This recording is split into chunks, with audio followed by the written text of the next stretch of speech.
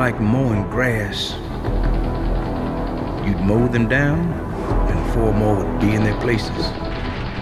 Every time the sergeant yelled fire, I got sicker and sicker.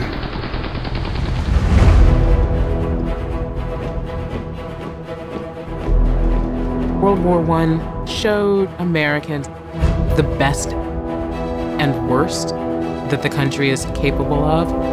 We're still ironing out everything that war unleashed.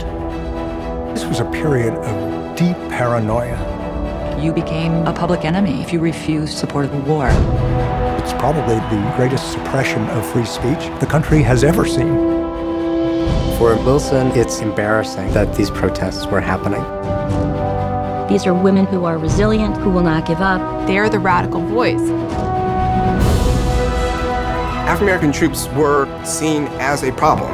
If you give him a gun and tell him to fight with it, it's one short step for him thinking that he should fight for his rights at home. Even with all of that prejudice, they volunteered in very high numbers. I'm glad to be going. If you are in this thing at all, it is best to be into the limit. And they felt a personal responsibility for humanity. U.S. troops were audacious and brave. They assaulted things head-on often. The Germans had been fed the lie that the Americans can't fight, so they weren't really prepared for this. America was unique in the war because it was not fighting for survival. It was fighting for an idea. Forced Americans to ask, what are we as a country? Who are we as a people? The war for democracy was really about defining what it meant to be an American.